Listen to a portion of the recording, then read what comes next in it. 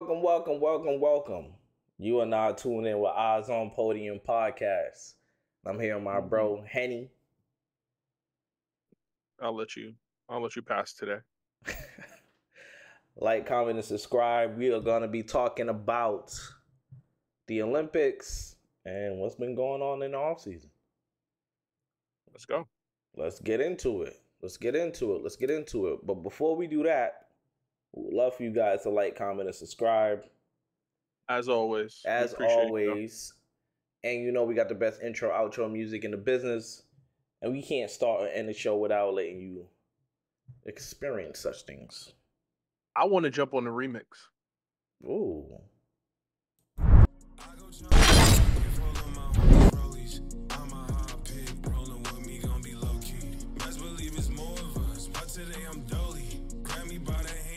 She don't even know me. Open hit the corner for the three, nobody noticed them. Catch me out in traffic, keep it curry when I'm closing up. No one should be talking.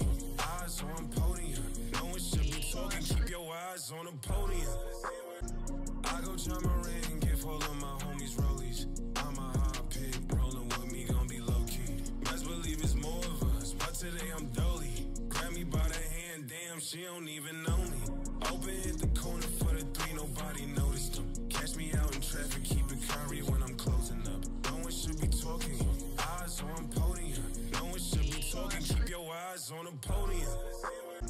I go try my ring and give all of my homies rollies. I'm a hot pig, rolling with me, gon' be low key. Best believe it's more of us, but today I'm dolly. Grab me by the hand, damn, she don't even know me.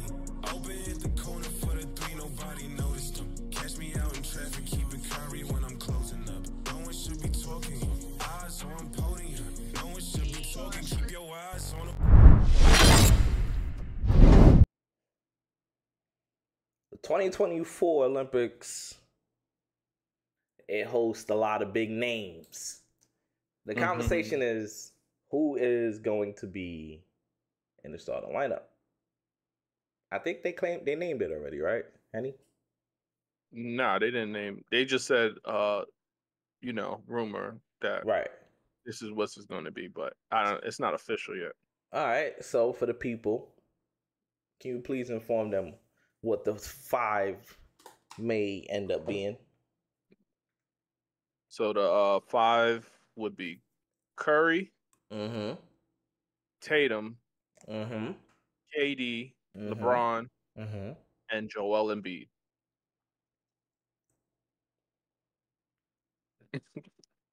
What? Say your piece. I mean, say your piece. What do you think about that starting lineup? I love it. We got Tatum playing so on paper we got Tatum playing the 2, KD playing the 3, LeBron playing the 4, and Joel playing the 5, and we got Curry playing the 1. Now, what's good about this lineup is LeBron's going to be the 1, right. KD's going to be the 4, Tatum is going to be the 3, and Curry's going to be the 2. Right. I don't see nobody in this world that's going to stop a LeBron, Curry, Joel Embiid tandem. Okay. That's going to be ridiculous. And you got these 2 snipers at the wings, Tatum and KD. Like, that's going to be ridiculous. As a starting 5, that's going to be ridiculous. I thought you said snipers. You didn't include Curry. I mean, I don't even have to say it. We know what he does. Everybody in the world knows what he does. I don't have to say it. I'm here for the Olympics. I'm here to see how they do. But if you have to I feel like you have a different starting lineup that will bring USA gold. I feel like it should definitely be Kawhi instead of Tatum. Nobody else that you want to change out? I don't think LeBron should be playing a lot of minutes. No. You could play 1 minute, like I think Joel is going to do. He's going to start and play 1 minute and then go sit for the rest of the Olympics.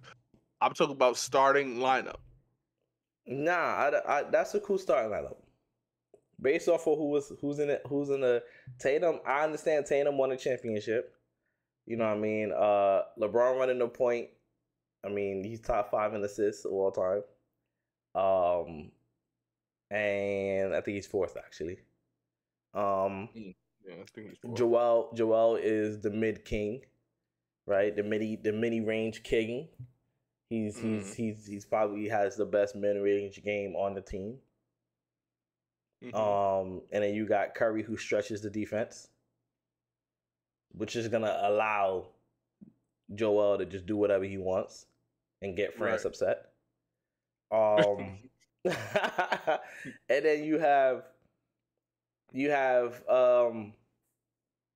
Tatum. It's the Tatum and KD. I mean, KD could do anything. I mean, just put him anywhere. Just once the ball gets swung to him, it's just going in the hoop.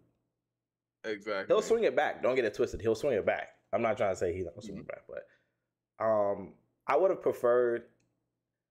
I get it, but I would have preferred Kawhi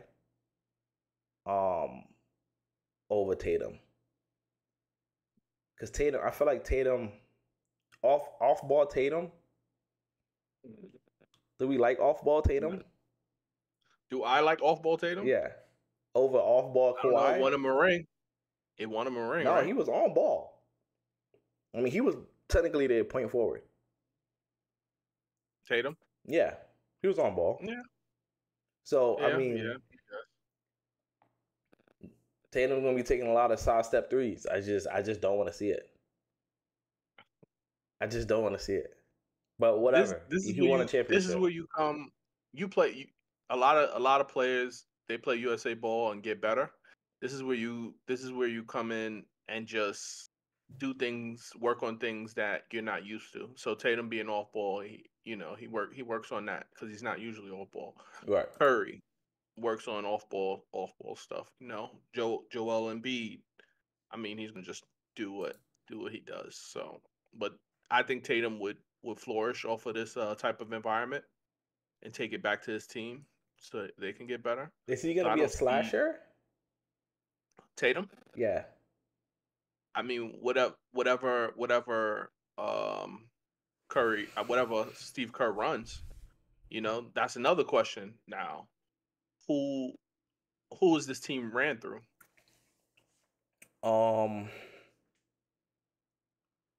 Oof. Yeah. I think it would have to be emotion. Because you got Curry, he's a little older. LeBron's a little older. KD's a little older. Is it Tatum that they run this offense through? I hope not. Because of his young legs?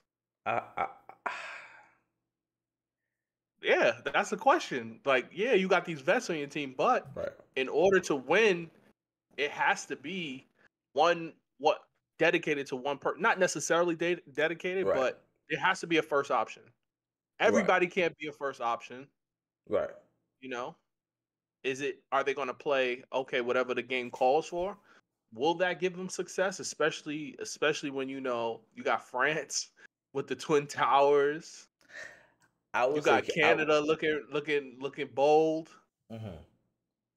So I would say KD. KD? Yeah.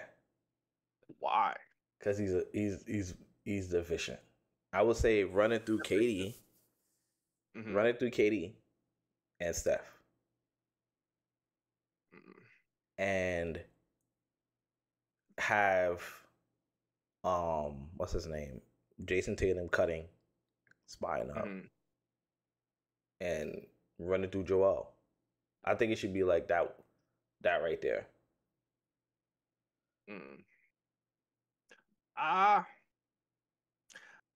Me personally, I would probably run a lot of horn sets. That's just screens.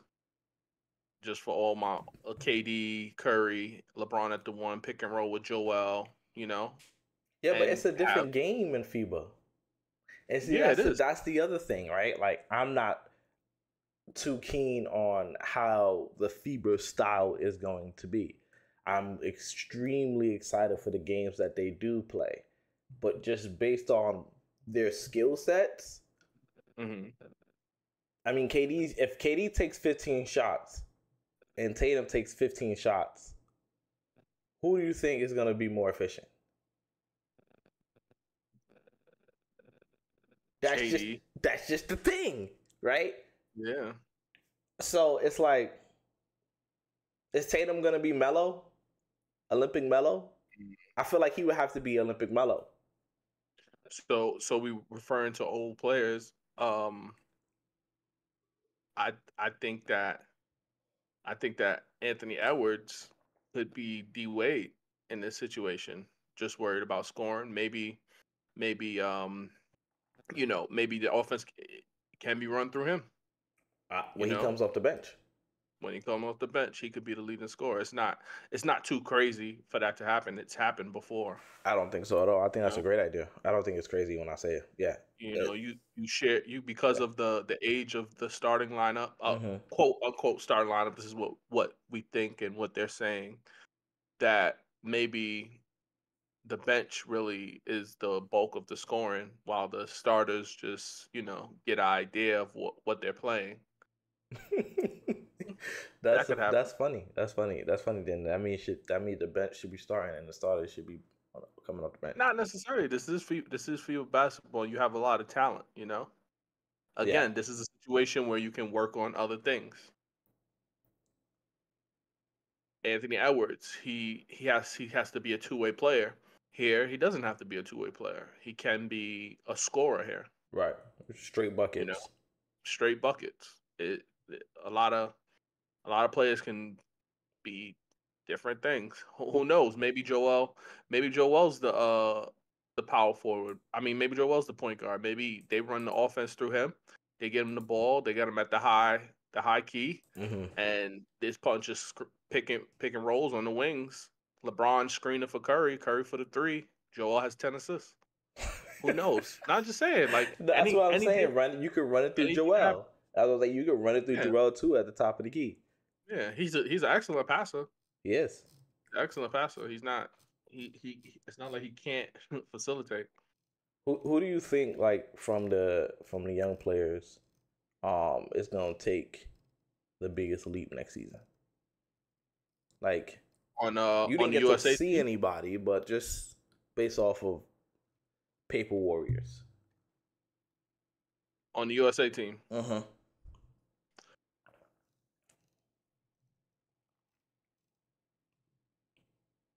I would probably say Tyrese Halliburton. Yeah, because he's a point guard that passes. He's gonna watch LeBron a lot. I'm assuming that he's gonna watch LeBron a lot and see other ways that he can be effective on the game. Right. No matter what. Without scoring. It starts with him. He's a great passer, but it's more than just passing and getting your assists. It's the effectiveness of that one pass. Not just pass, oh, I got 9 assists, I need 10. Let me just pass it because, So I think Tyrese we're going to see a leap from him. We're going to see a superstar when he comes back and takes what he learned in the USA around all these other superstars and take his team into the playoffs. I'm gonna say Devin Booker. I think he's gonna be the reason why he's gonna be in the MVP race this season, this upcoming season. I think he's gonna be able to carry his team to a top 4 seed and be in that conversation and being the Devin Booker that we thought he was always gonna be. And he's gonna he's gonna understand how to win and playing roles, right? Yeah, and putting people in their spots, and not just getting a bucket. I would agree with you, but because he's also been playing great defense. Not great. He's been playing really good defense. Right. He's been leading up to playing really good defense, being two-way. The thing about that Phoenix team is a lot of players are out of position, man. They're still out of position. He's playing. I know he's been doing a great job as the one, but I would love to see somebody else setting him up instead of him setting other people up. I don't like that for Devin Booker. I want to see him average 40. I don't want to see him average 20 and 10. I want to see him average 40. I feel like that's his better attribute to me. And that team still needs a point guard. Still needs a point guard, a facilitating point guard that doesn't have to worry about Tyrese Jones is out there. They got to go figure that out. Yeah. Sign and trade or something. Figure that out. Oh, they're in the second apron. I don't think they could do a sign and trade. They can't do nothing. They about to lose. Well, that's another question too. What if you ain't got no picks to lose? No, it's frozen. So 2032 pick is frozen. So whatever their next pick is. Yeah. Okay. Yeah. It automatically goes to 30. Okay. But so say 2030 comes and they've been under the apron. It's still frozen. No, they're good. Okay. Yeah, it's frozen until. Okay. Yeah, let me tell you. So they got DeMar DeRozan got traded to the Sacramento Kings. What'd you think about that? Oh, what'd you think? Because you know how I feel about DeMar. I wanted, before the Knicks got Mikal Bridges, I wanted DeMar DeRozan on the Knicks. Right, as a Knicks fan, that's what I wanted. To come off the bench. I wanted him to come off the bench. Sorry about that, people. But yeah, obviously that doesn't make any sense, and he's not trying to come off the bench. And what we had to give him, a vet minimum or something? No, the same. No, we could have got him what we could have got him. It was the same number. Yeah. I was saying that he can get 75 or for 3 years, or 60 for 3, depending on however they did it, whatever the case may be. Right. So the map, I think it works well. I think DeMar going to Sacramento is a really good trade, and I think he's going to provide that consistency. Regardless of what, he's going to be consistent. He's going to be efficient. And he's going to be a high IQ ball player on the court. Right. He can now run the offense as well. It's not always going to just be Sabonis. Right. Yeah. And Foxy, so he gets them off ball. He gets Foxy off ball and slashing. You know what I mean? He gets the pace up. And he's a closer. Fox is a closer too, but he's also a closer. Right. So you have two closers. And then Malik Monk coming off the bench. That's awesome. They kept Kevin Huerter. So the spacing is going to be cool because they have Keegan Murray and Kevin Huerter on the wings who can space the floor. And what's his name? Sabonis plays out the high post. So the dunker spot is always open for a player like DeMar. And I think the DeMar Sabonis tandem is gonna be tough. Yeah, he's a good passer. I like it. I don't think we're gonna see the DeMar of Chicago, of the Spurs. A top 20 player. Probably his scoring are probably gonna go down because top 20 is crazy. I'm talking about 20%, 20 points per game player. No, top 20 in the NBA. With Chicago and San Antonio? Yeah. No. He was never. Yes. There was no season when he was in San Antonio. He was a top 20 player. No season. In San Antonio? That he played in San Antonio, that he was a top 20 player. No season. Zero. Zilch. Top 20? Chicago, his first year at Chicago, he averaged 27. Second year, he averaged 24. Third year, he averaged 22. What year is he's shooting a high percentage, 50. He's been compared to Wilt a lot. 21 first year San Antonio, 23 second year, third year 23. Yeah. So 21, 22. 54%, 51%, 52%, 52%, 50%. That was the last 5 years. What are we talking about? He ain't top. That's 20. not a top player. He's a top player, but not top 20. 20's high. How? Because that's like all NBA. He's not all NBA. Average 5 assists. That's tough. This is his last year. 5 assists, 1 steal. Let me get his rebounds. 3 rebounds. So he's a 23-3 player. That's not top player. No. How many players are doing that? It's not. I'm pulling up the All NBA list right now.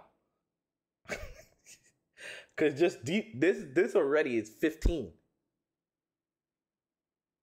So you saying he's like 4th team All NBA? Yeah. No. You know it's politics in the first team voting. It's politics. First team is cool. Give Whatever. him his respect. Whatever. First team is cool. Yeah. 21-22. Whatever. Why I don't see Julius here? Like I said, his scoring is going to go down. I think Fox takes a huge leap.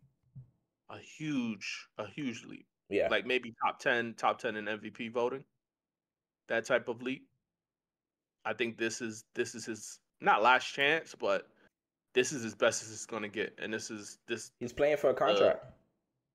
Yeah, and the West is open, so the Sacramento Kings are poised to step in there and head to the promised land. They got all the pieces. They got the stars. What else more do you need? Let's see how it gels. I think Debo is the perfect asset to replace Harrison Barnes. They need that consistent high percentage type of player in that position. It's gonna work out. I like it.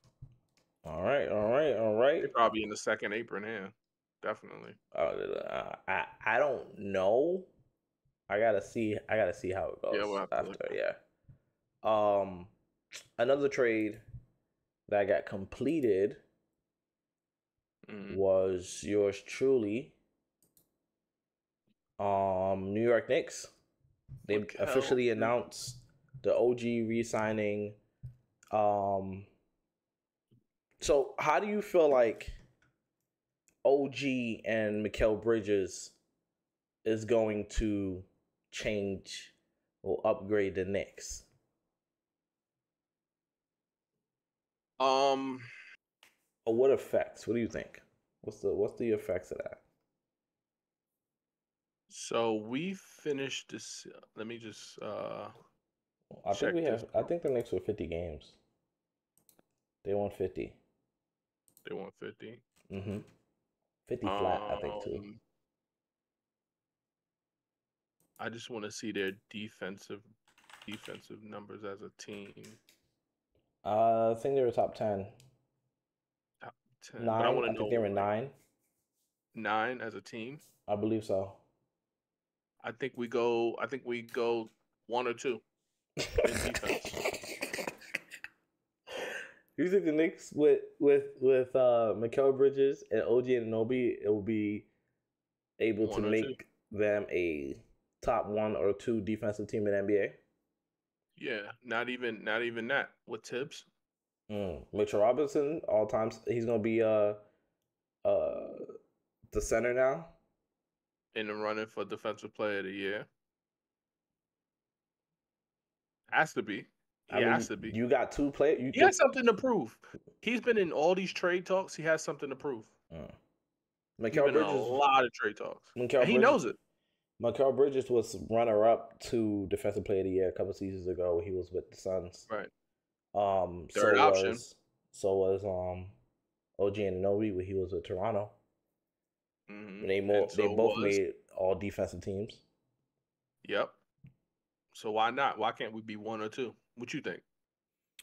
I think I'm curious to see what kind of Mikal Bridges the Knicks are gonna get. Right? What is OG gonna do? I know what he's gonna do. He's gonna stay in the corner, he's gonna slash, he's gonna shoot 50% from the corners. He's probably gonna bump up his scoring a little bit because they're gonna run some plays through him more often. Because he actually is efficient in the mid range. But what kind of Mikal Bridges are we gonna get with the loss of Isaiah Hartenstein? I don't know. In what year besides his rookie year? What year is a Mikal that you wouldn't want? Well, that's the thing. I'm not saying I wouldn't want any of them. I'm just curious to see which one we're gonna get. Right? Are we gonna get the scorer? Right? Is he gonna be handling the ball a lot?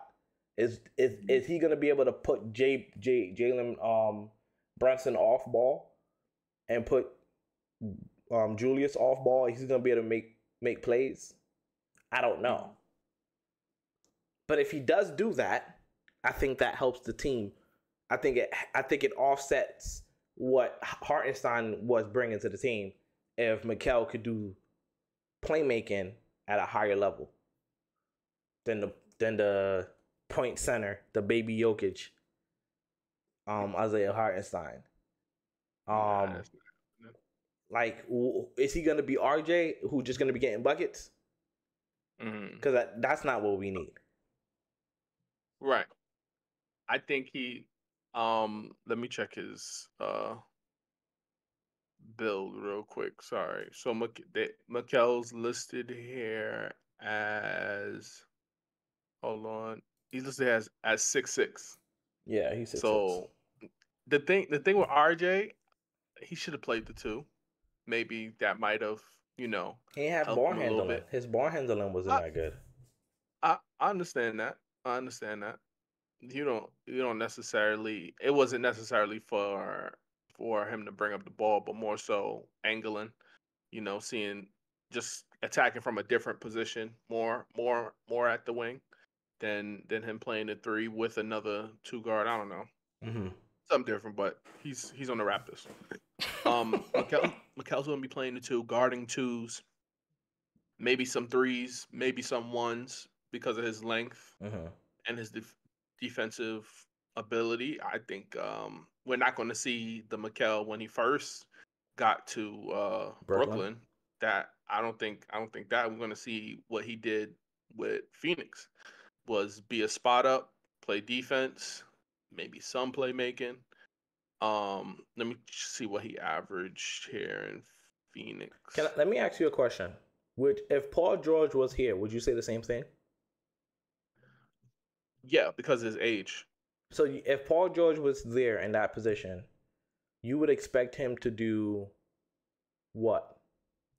Play defense, spot up, playmate, somewhat, and guard 3s, 2s, 1s. I think the Knicks got a better version. I think the Knicks got a better version of Paul George. I don't think so. And Mikal Bridges. This guy went toe-to-toe with LeBron James. Do you see Mikal going toe-to-toe with LeBron James? Paul George today. Oh. Not like prime Paul George. I'm not saying lateral. That.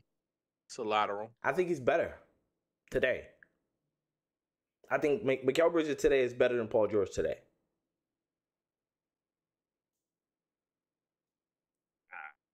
I don't think so. Yeah. We're going to see, though. I don't think so. I think he's a better defender. 22, 5, and 3. Who? Paul George. Okay. Mikal averaged 19. I stopped you right. Don't even type it. Don't even type it. Just hit backspace. Hit backspace. Just go back. Don't even bother. Don't even bother. Oh my gosh. He averaged 26 on it. Paul George had a 50, 40, 90 season. Let's stop. I'm being disrespectful. That's it. Yeah, you were very disrespectful. I apologize. You were very disrespectful. I apologize. We don't have a better version of Paul George. I apologize. I'm a delusional fan. I'm delusional. I'm a delusional. Right, I had to rail you back. Yeah, you reeled me back in. We do not have a better version of Paul George. We have Mikal Bridges. You're right. A great third option. Mm-hmm. Would I have loved Paul George? I would have taken Paul George, but with the power of friendship, anything is possible. What is his stat line? What are you happy with his stat line to be?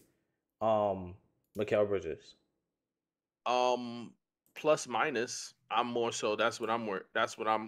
I mean, like his box scores, like points, rebounds, and assists. Like, so he averaged 19. I don't know the rest, but he averaged 19. What else? 19, 3.5 assists, 4.5 rebounds, 2 turnovers. So that maybe that same thing. back. Yeah. What did Dante DiVincenzo average last season? I think like 14. Let's check that. How much better is he going to be than Dante DiVincenzo? That's a good question because now that Dante is going to be worried about more scoring than defense. Like last year, Dante DiVincenzo. What you mean? How much better is this upcoming Mikal Bridges going to be better than last year's version of Dante DiVincenzo? I think I'm hoping for Mikal to play defense as good as Dante shot the three. So that would be the trade-off. So if I can get that, like, okay, Dante has the ball, he's shooting, it's a good chance it's going to go in. Okay, Mikal is guarding this player, it's a good chance that they're going to miss. That's all. That's a good trade-off. I'm happy with. Okay. And he can create for himself off ball. Yes, he could create. Dante could create for himself. He could. When Jalen went down, he went for 40. No, he could. He definitely can. He's just undersized, but he definitely can.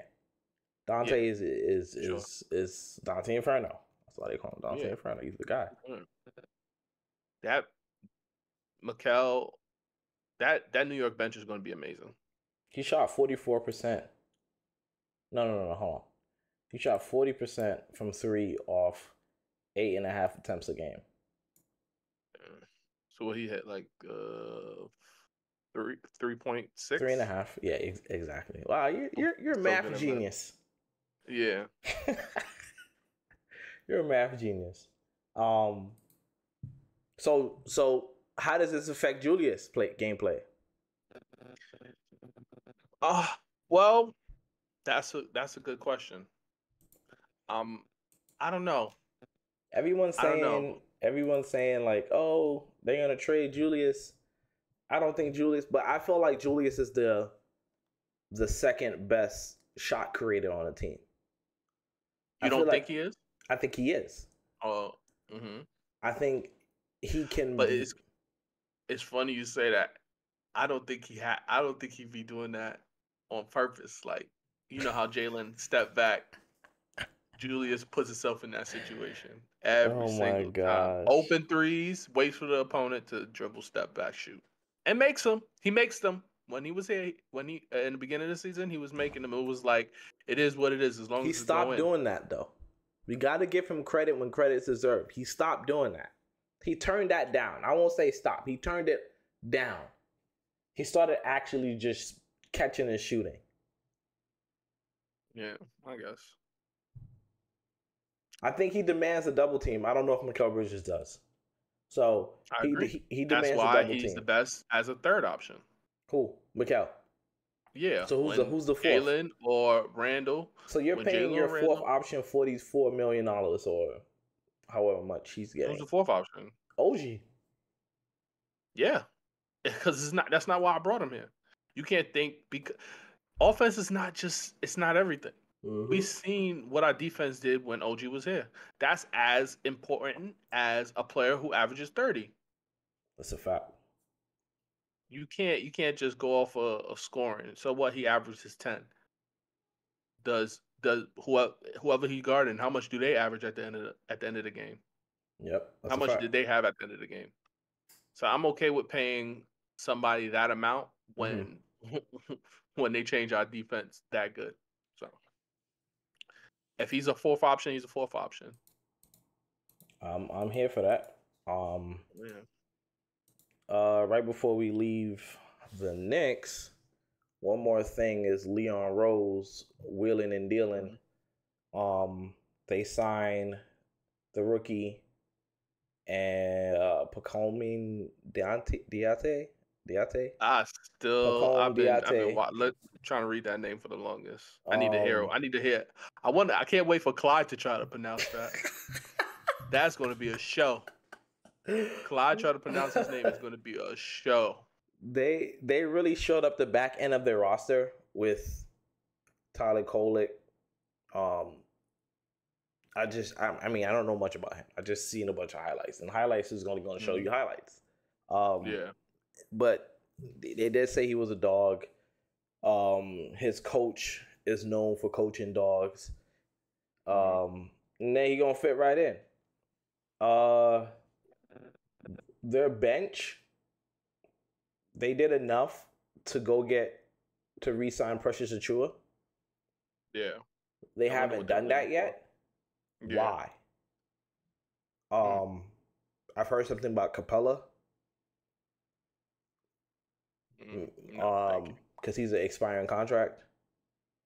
I don't know, but I heard Kessel Walker, but I don't know what they're trying to do. But they haven't re-signed Precious Achua, and I'm curious as to know why. When they actually have the exception to go get him, and they need a backup. They need a backup 5. They need a backup forward. But I guess that's Josh Hart. Yeah, the center of our team. But yeah, he rebounds like it. So I'm curious to see how they end out their offseason. We'll talk about that a little later. One thing before we go, let's wrap up with PG.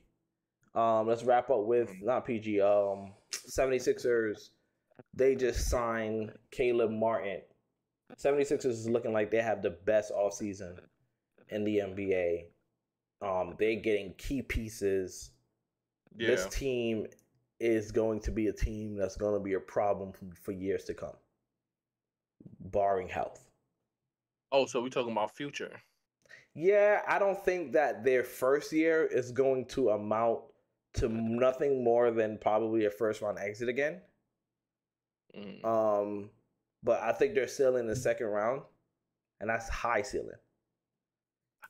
And that's because I don't think you can assemble a team in the summer and then go out and then go win 50 games. If they do that, that's amazing. So you say they had the best all season. I would have to disagree. In my opinion, I would have to say the Spurs. CP3. Why? CP3. Every team that he's been on, they've had a better winning record. They've competed and went to the playoffs besides Warriors. I blame Steph Curry, but it's neither here nor there. I think the Spurs had the best offseason. Just acquiring CP3, what he does to teams and how he leads them is very impressive. Now, no, in this DeMar DeRozan trade, they did get Harrison Barnes. So I know he's not no DeMar, but he's been to the promised land. He knows what it takes to win. He's vowed not to cut his hair until he was over 500. Okay. So I'm just saying.